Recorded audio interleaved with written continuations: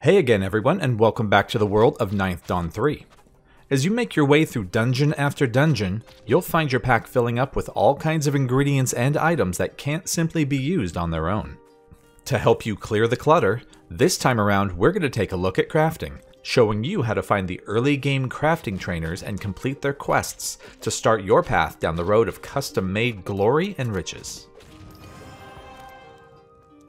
Cooking allows you to combine edible ingredients at cookfires to create meals that grant bonuses to your character for a short time, such as an HP boost, increased health and SP regeneration, and much more. To get started with cooking, head to Fadi's kitchen in the southeast section of Ashwick and start his Making a Meal quest. He's missing a secret ingredient he needs and wants you to go get it for him. Thankfully, this is a quick ask. Head up to Medium John's Tavern and chat with him.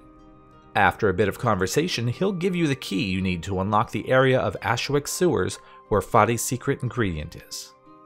You'll find it not far inside, waiting in a chest. Return to Fadi and give him this ingredient, and in return, he'll teach you the smelly broth recipe, which is needed in a quest for another townsperson. With new recipe in hand, let's head over to Fadi's cookfires and give it a try.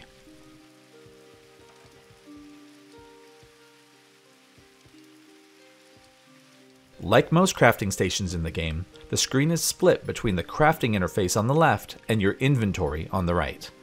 You can manually drop items from your bag into the pan to experiment with what can be cooked, but when starting out it's easiest to stick with the recipes. Select the recipe button and you'll see a list of everything you currently know how to make.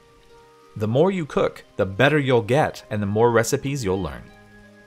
For now we'll select Smelly Broth, which takes 1 water and 1 carrot. There are a couple of numbers of note on this screen.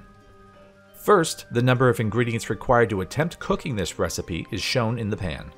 If we have more ingredients, we're able to click the +1, 10, and 100 buttons to attempt to make a batch of that recipe. Lastly, the result shows the chance you have of successfully cooking the dish. Our first attempt was a failure, but we leveled up our cooking skill enough to learn a few new recipes. Let's collect more ingredients and try again. The goal when cooking is to keep the indicator in the green area under the pan. If it gets too hot or too cold, your success chance can plummet, so try your best at keeping this steady.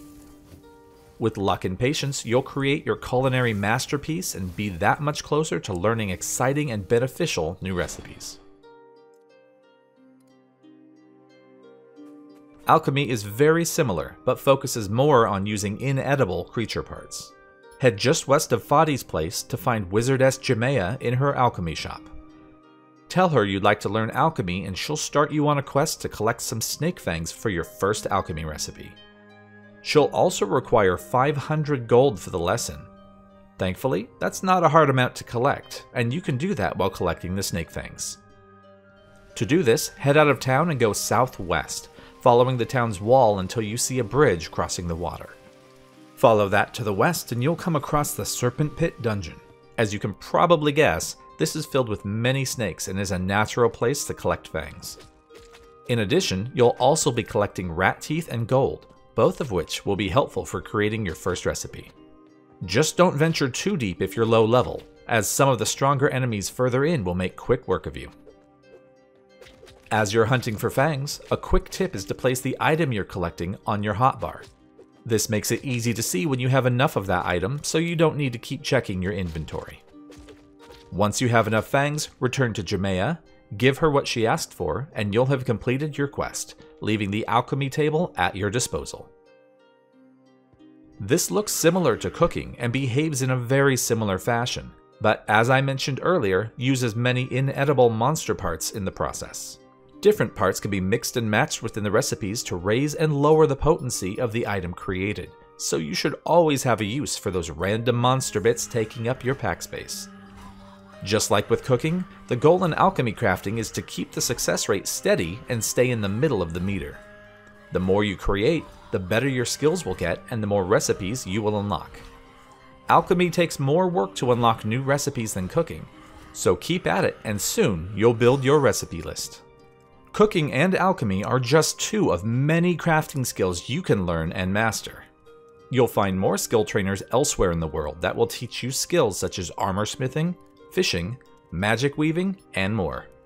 Most of these skills require a quest to unlock, so make sure you talk to everyone that you meet. Until then, be sure to hone your cooking and alchemy skills when you're able, as they can be of great benefit in the dungeons of 9th Dawn 3. Have fun and get crafting.